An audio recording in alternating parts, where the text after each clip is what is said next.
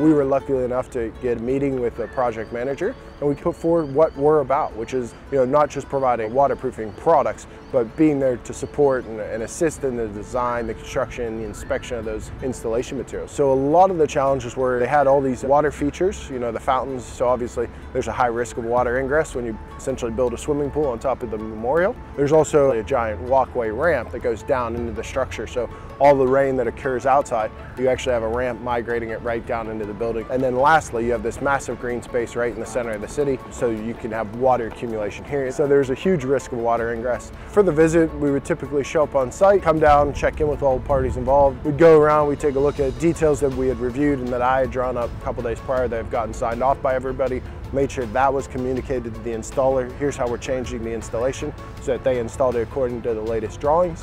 And then a lot of it was just using some of the software tools that Tremco has, like our iAuditor site inspection form, so that we're providing that feedback in real time. So by the time we're walking off the job site, that project engineer has the report with the list of things that they might need to check so that they can do that before the next stage of concrete. To do things in real time was critical for them. So the torch on membrane is probably the most obvious. So if you check anybody's literature, really what they say is 28 days for concrete to dry before you put on things like torch on, because you're going to heat the substrate up really, really hot above water's boiling point.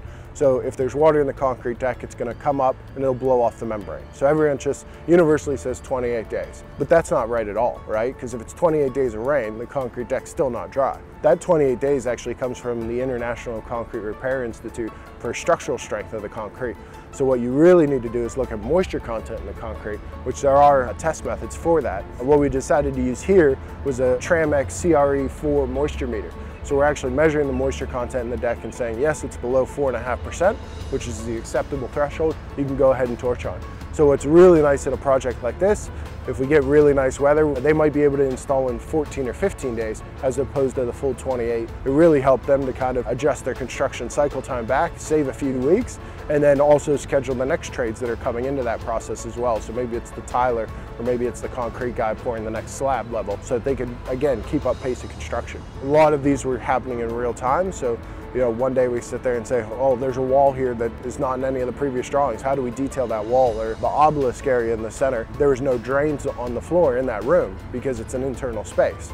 So then there was questions about, well, technically it's internal, so does that fall under the external waterproofing standard or the internal waterproofing standard? So we had to have a bit of a play there to make sure everything was compliant with the building code, and then to make sure everything from a material-wise and installation-wise was going to be deemed acceptable for our warranties.